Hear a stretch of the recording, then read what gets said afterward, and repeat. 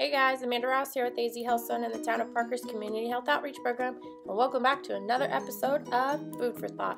In this week's episode, we make a quick turkey pita burger from the Let's Cook Together cookbook. As usual, we washed our hands in all the produce. This recipe called for breadcrumbs.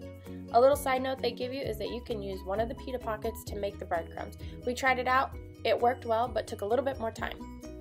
We doubled the recipe so our ingredients didn't go to waste, so we added 1 pound of ground turkey, some pepper, and some garlic powder, which was not in the recipe, but we love garlic. A half a cup of chopped mint, which we did not measure, we just eyeballed it, and then the 2 eggs. We mixed it all up and then added the 8 tablespoons of feta cheese. We mixed in the cheese, breaking apart the bigger pieces. Then we made our patties about 1/3 inch thick and cooked them in the pan for approximately 5 minutes on both sides. Our camera had a glitch and stopped recording, so we are not able to show you the Greek yogurt sauce, but it was 2/3 cup of Greek yogurt mixed with the rest of the mint, and we added a tad bit of lemon juice. It was delicious. And a fun fact, ground turkey is a lean source of protein, an important nutrient needed for muscle development, growth, and maintenance.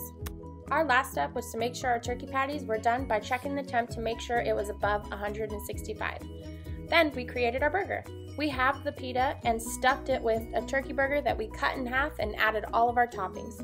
This simple recipe is worth giving a try. Just a little information before the end results. This recipe was given to us by the CRIT Food Distribution Program from their Let's Cook Together cookbook. They gave as a gift to their customers. But if you or anyone you know is struggling for food, reach out to your local food bank for help. And now, the final results.